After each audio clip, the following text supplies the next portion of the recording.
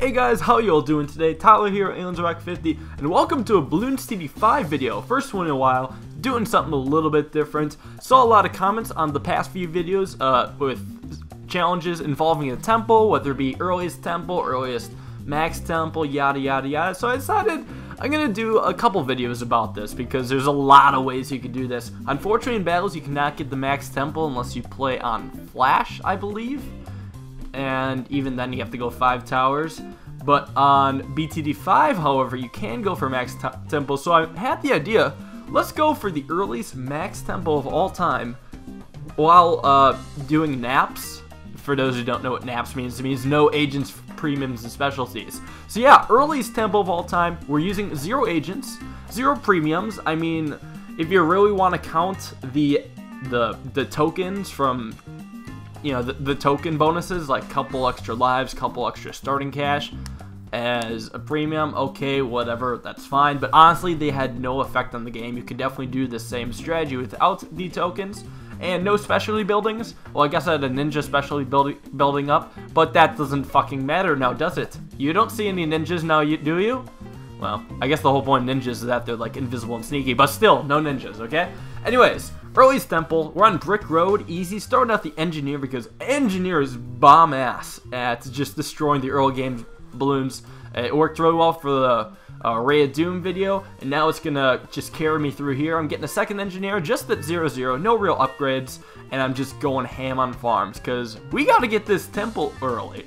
I mean, we're still not slacking off. We are gonna try to get this temple as soon as possible.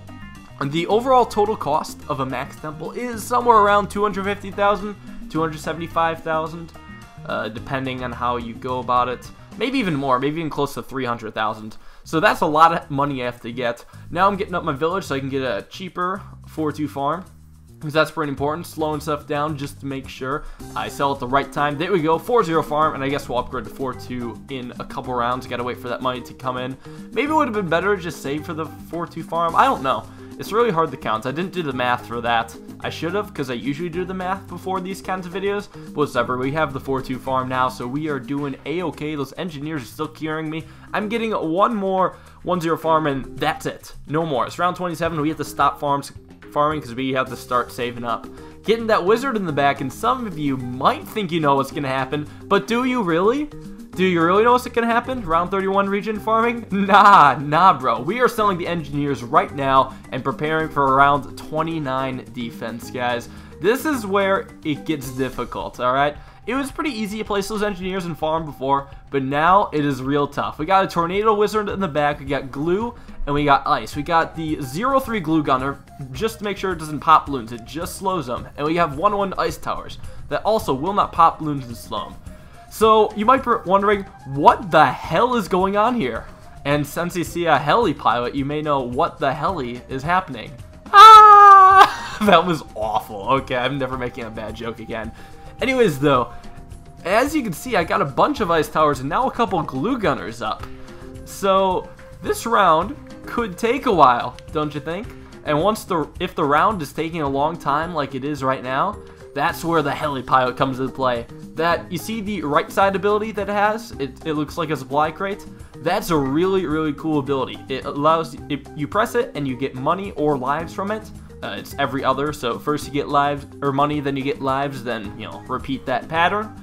And basically, you can just use that to get infinite money as long as the round keeps going. Now, we are still on this round 29. We have exactly 1 regen balloon left. And if you can't see exactly what's happening, basically, the wizard is blowing the single pink regen back.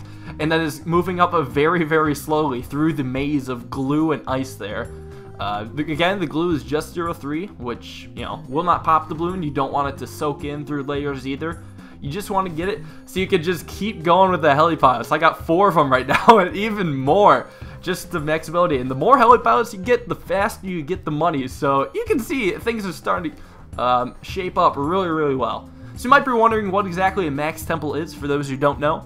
And the thing is, the Temple of the Monkey God, for it to be the best temple ever, it has to be a max temple, which means you have to have the perfect sacrifices to it, which is $30,000 of bomb towers, bomb or mortars, like explosion-based towers, $30,000 worth of glue, $30,000 worth of ice, $30,000 worth of wizard, and then $30,000 of anything that's not that, so like miscellaneous. And of course, you just get that temple, upgrade the 4 with all those towers in the range, and wait for it, it's gonna be a giant explosion pretty soon.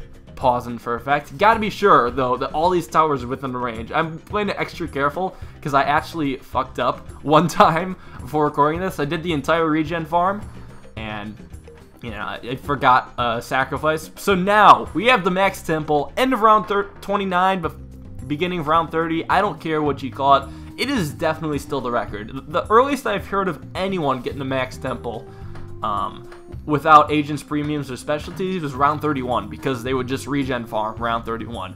I didn't hear of anybody ever regen farming around 29, so I thought this was pretty fun and pretty cool to share with you guys, that you can just kind of do that sort of method and get that max temple.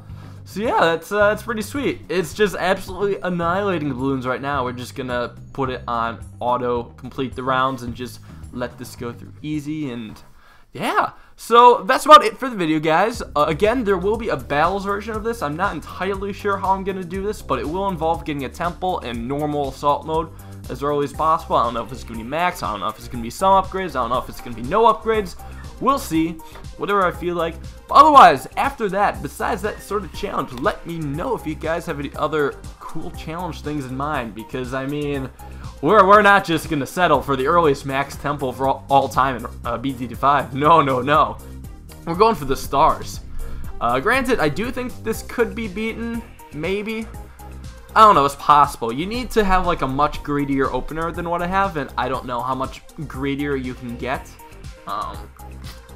If BTD5 is ever fixed, so ice towers will freeze previously frozen balloons, and you just get a, you know, permanent ice stall, then you could definitely do it earlier than this. The only reason I waited till around 29 is because that was the first round after I had the required money that actually had regen balloons. It didn't even have to be zebra regens. It could just be any regen. And yeah, so that's about it. Thanks you guys for watching. Hope you enjoyed. Leave a comment again, and be sure to subscribe if you haven't already. And that's about it. See y'all next time. Peace out.